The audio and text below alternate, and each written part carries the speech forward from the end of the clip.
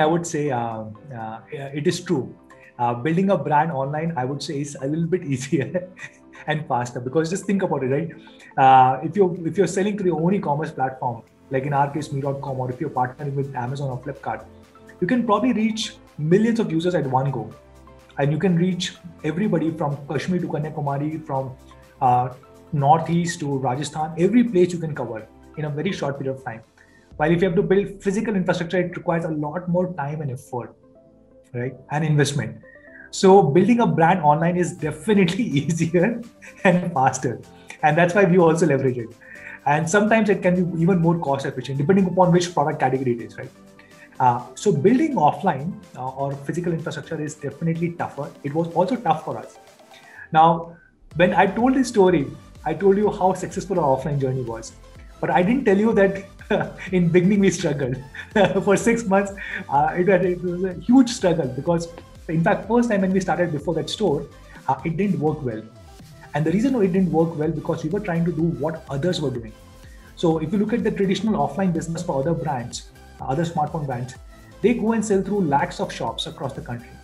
And they give out very huge margin. They spend a lot of money on advertising. They have promoters, they have multi-level distribution. And we didn't have any of these things.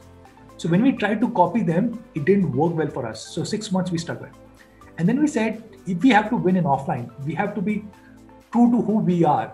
We have to cut down all the cost, and we have to be super efficient. So we redefined, we said we will build our own stores, which are either Coco or Foco stores, or these will be only Xiaomi stores.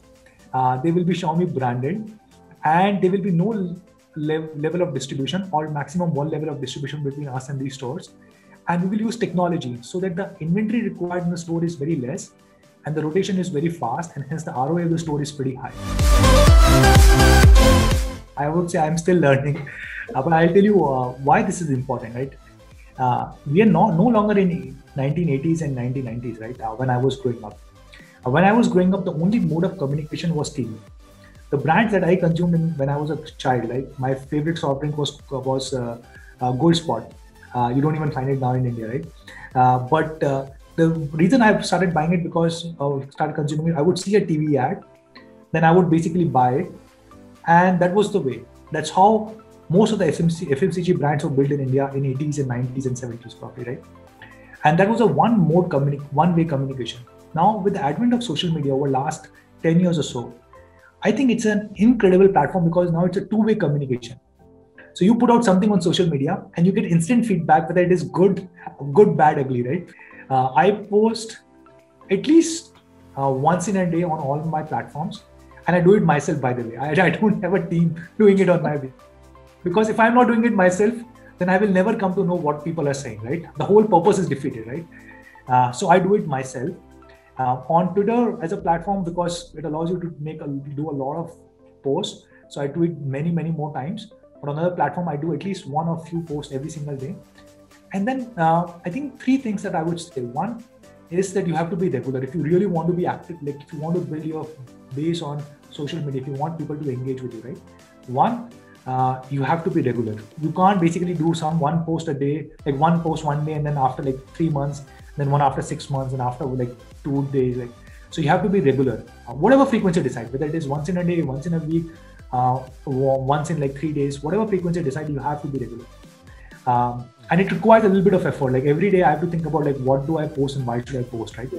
Second, you have to think of why people are like engaging with you. So I try and post different kind of stuff. Of course, majority of my stuff is about company. A lot of stuff is about our team and how incredible our team is. I try and post it. Of course, once in a while, I also post some personal stuff or something, right? Now, sometimes I am also amazed like how, like I just don't know why something just goes super viral. I'll give an example. Last week I posted about something which actually happened. I had an important call just like this one. So I usually don't wear a jacket, right? I'm always just in a t-shirt and a jeans or like a Bermuda, right? And one day I had an important meeting, so I decided to wear a jacket. And I was at home, so I was feeling lazy. So I just wore it over my pajamas. And my wife took a picture of me like doing an important call with jacket and a t-shirt and a pajamas below it. And I just posted it, and it just went super viral. Like I got like I think few million views on that particular post, and I would have never imagined it. But it was just something personal, something funny. I thought of posting it. So I mix and match. I like majority of the stuff is of course about company, what we are doing, updates about our products, about our business, about our team, and some personal stuff.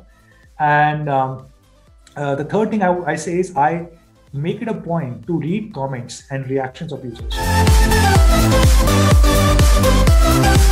So we opened 3 of those. The biggest one is in Bengaluru, in Indranagar, and then we opened 2 more, one in Delhi, in Connaught Place, and one in Chennai. Now we had to take a little bit of pause because of COVID pandemic. It's difficult right now. But maybe once the situation improves in next 6 months or 1 year, why not? We would be open to launching a lot more products in India, and we would definitely love to showcase these products, even the ones which have not been launched in India, to our Indian Me fans. And that's a great way for us to also collect feedback, because when Me fans walk into these stores, like they tell us, hey, why don't you bring a 9-watt scooter? Hey, why don't you bring this cycle? Why don't you bring this, I don't know, like smart AC, smart washing machine? So it's also a way, a mechanism for us to take feedback from them and then decide what product to launch in future and which one not to launch. We are a huge believer. We ourselves are a startup, right? Don't forget, we're just a 10-year-old company, right? We're actually younger than many of the startups. It's funny, like it's actually true. Like if you meet a lot of startups, they started 15 years ago, 12 years ago, 10 years ago. We're also just 10-year-old, right? So one of the most interesting thing that you'll be surprised with is the fact that I spoke about hundreds of products that we have, physical products. Now, only 4 or 5 of these products are end-to-end designed by Xiaomi. What are these products? Smartphones, smart TVs, laptops, routers, and now watches. These are the products which are end-to-end designed, everything in-house by Xiaomi. Everything else is designed by one of our startups. So we have investments in close to 400 companies, 400 startups across the world. In India, we have investments in more than 10, 15 startups. And out of this, there are about 280 companies that we call as ecosystem or IoT companies. These are companies that we incubated, or we found somebody very young and they designed these products along with us. For example, our fitness band is designed by a separate company, and our shoes are designed by a separate company. A washing machine is designed by a separate company, but our product managers sit along with them and co-design and ensure that all these products work with one single IoT platform, which is the Mi Home app. So it's a very interesting model that we have like hundreds of companies working along within the Xiaomi umbrella. And if more number of startups want to work with us, we would love to work with them. 6 months down the line, when we started Jabong, one of the biggest things that we observed was that majority of the traffic was not coming from desktop. We only had a desktop site or a laptop site at that point of time. But 60% of our traffic used to come from mobile phones. And mobile phones those days were not like these kind of mobile phones, like this big screen. Nokia N72 kind of smartphones. You will be ashamed to call them a smartphone today. My first smartphone was a Nokia N72. But today, 60% of traffic in those days, 10 years ago, used to come from that small little device. And that was even more surprising for me, that we didn't have a mobile site or a mobile app, and people were opening the big desktop site and on the small little screen and then buying from there.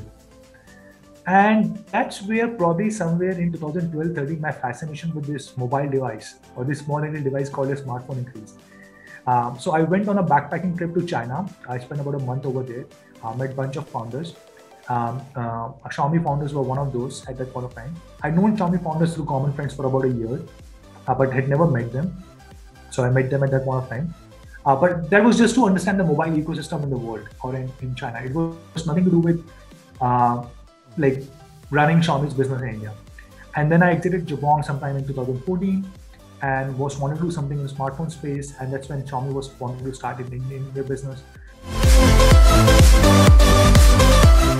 My advice to anybody would be, you should know if you are starting online, it's of course easier. If you're going offline, if you're opening brick and mortar stores, it's definitely tougher, require more investment. You should not try and do what others are doing. It didn't work for us. So it may or may not work for you also, what others are doing. Depending upon your product category, depending upon what you are trying to sell and how you are trying to sell, start small, start with 1 or 2 stores, perfect the business model, and then expand further.